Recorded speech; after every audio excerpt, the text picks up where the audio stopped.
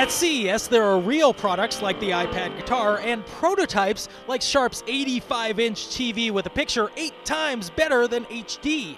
This thing is the Flower Power Garden Probe. It's a prototype or is it an actual product? It's a project for Parrot that will be coming out in 2013. Low-power Bluetooth connects your garden to a custom app. We have a database of over 6,000 different plants. The bottom section here, which will go into the soil, is measuring the moisture within the soil and the fertilizer within the soil. It also takes the temperature and watches the sunlight over your plants. It will show us exactly where we're at with each of the 4 sensors.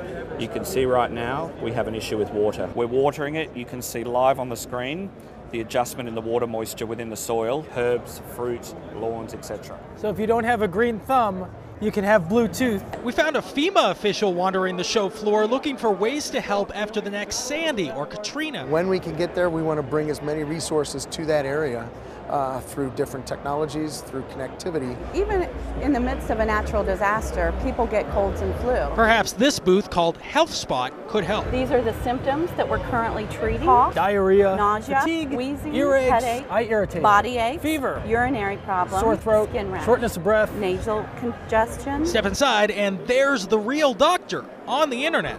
You go ahead and place that on your chest. So this is one end of the stethoscope, and the other end is in your ears in Columbus, Ohio. In the future, we could deploy mobile devices that would allow access to both patients and physicians during a natural disaster. Put these on flatbed trucks, and then the people who aren't seriously injured Could be seen by one of our physicians, yes. So it's not just games and fun, there's some real life-saving technologies on display here that could make the future safer for people after natural disasters.